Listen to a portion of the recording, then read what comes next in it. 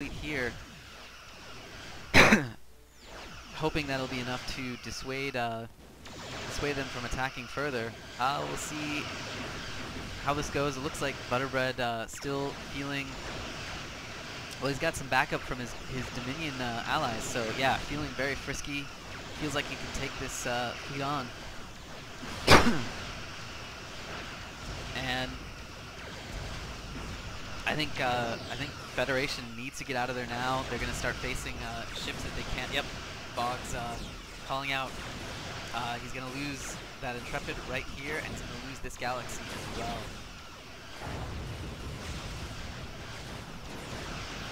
So trying to send this ship up. Oh, and he is Risner. Okay, yep.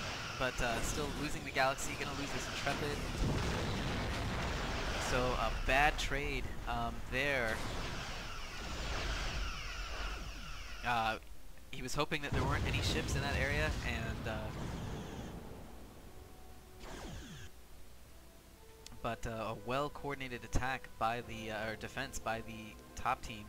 While we're paused, I'm going to look at kind of the relative strengths here. Again, cavorts everywhere, and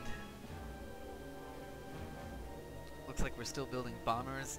It's got the supply mining up for Dominion. Two supply miners at the one Tritanium moon. Now that he's got Tritanium here, so doing a good job there. Mort looks like he is still producing Vorcha, and that's it. He is not producing anything else.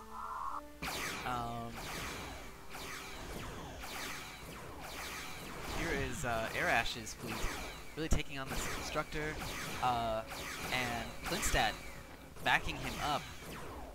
That's going to be just huge for the bottom. So looks like it's going to be a very, very powerful rush here.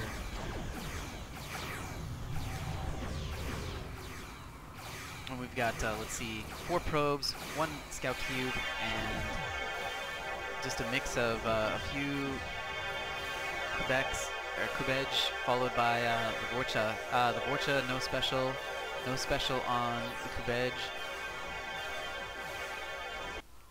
Here we've got the Urati Yard being built up, and as he is Risner, he is going to benefit from some of the better ships there. I have a feeling Boggz will try to tech up. He's already at the level 2, and so he is building Akiras. He's going to build some heavier ships here, trying to keep the defense up. So here we've got Vorchas. Again, this yard survived, which is good for them here. Oh, and a sphere, and this is a different little bit of a different configuration than I'm used to seeing.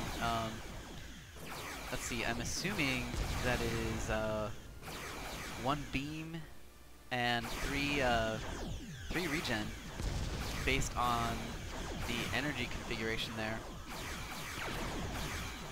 So really nice. Really doing a good job of taking out Mort's mining. And Mort is the player you want to take out. If you'll notice, there's really no support. The Dominion are here, they're going to help support, but it's just not going to be enough. Although I would like to see this fleet moving away from this here. We can see Mort has upgraded once his starbase, and is actually really doing a good job of taking out this sphere. Not quite the right target, not quite the target you would want to see being taken out, but I don't know, they're focusing fire on the sphere, so they are going to get it, especially with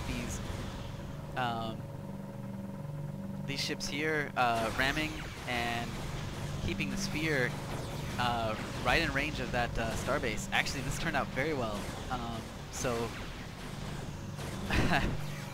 it's like the beach ball is going to get deflated there. Oh, and losing some Vorcha. Clintsat he's not. I don't think this is gonna survive. These, oh, just barely survived. Good one for the Vorcha. So good job by Elim defending and protecting his teammate. Those Boggz, it just shows you how powerful those Boggz can be. You know, when you need to stop something, keeping it in range of the starbase. So, still we're seeing bombers and Boggz and bombers. Here are the feds moving in. Not a very large fleet though. You know, I guess it's fairly evenly matched. The Intrepid's help versus all those Bcca. And if production has been stopped here. Where does he have any kind of ship production? It looks like he's stopped. It looks like his mining has just been and his resources have really been taken out. While Boggz continues to build up and gets a nice draw with the ship here, the Nebula class. So. Oh, but here comes some support, and Boggz is going to be caught piecemeal.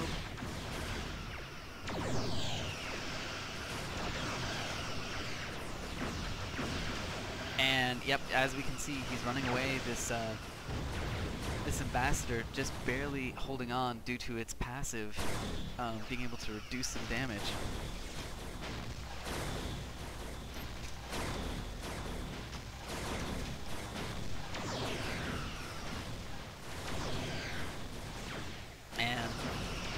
Coming back down here, the top team is still keeping the pressure on. Mort's everywhere, just kind of cleaning up on these slow, long-range ships. Same with the bombers, being able to take out these ships. Even though the bombers take a little bit more damage, they were doing a good job there. Now we've got to have Butterbread get out of there. And we see he is, so good job there, and it looks like that's about it. Everyone's kind of staying in their respective spot for now. So I want to see what Butterbread is doing. Okay, Cavorts and Bcca and building a battle yard. You know,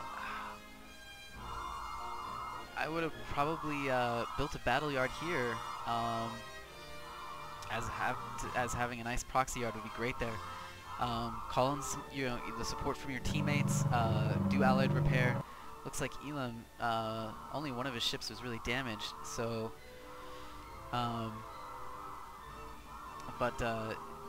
you know, Butterbread thinking that he needs to, you know, he wants the heavier ships, but he doesn't want to risk having the yard exposed. So it's a trade-off there. I still would have gone with the yard there, but we'll see if that affects the game or not.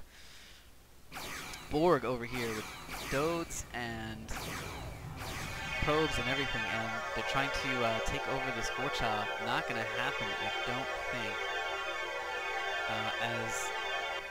Oh, well.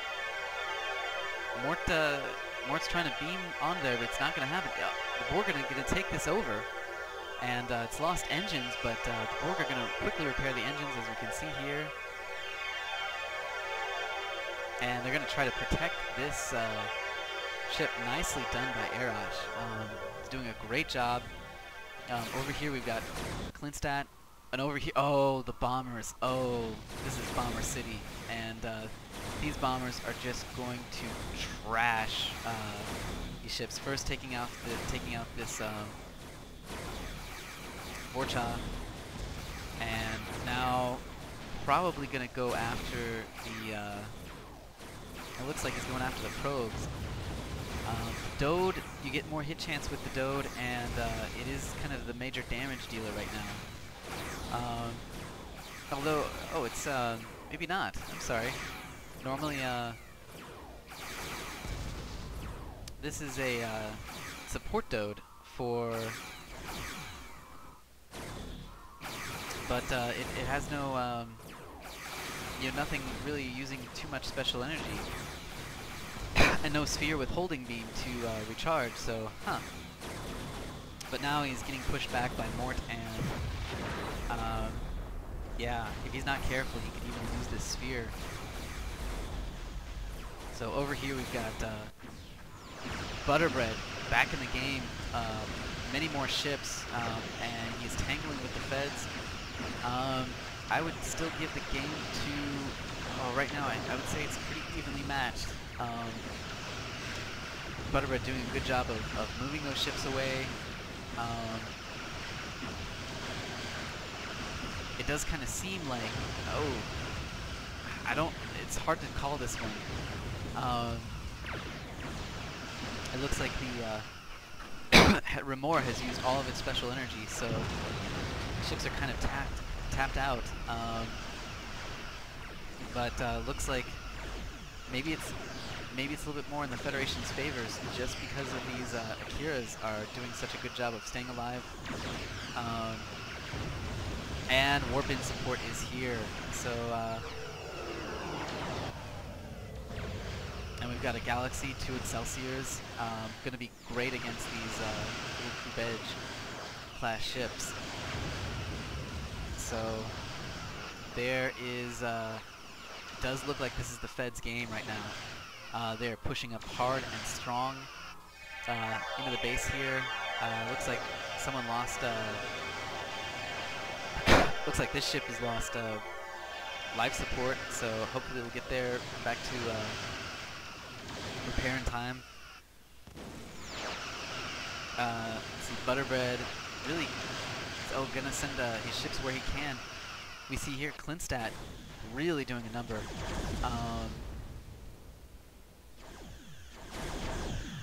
And you know, I don't see too many Borg ships, although Arash is rebuilding very quickly.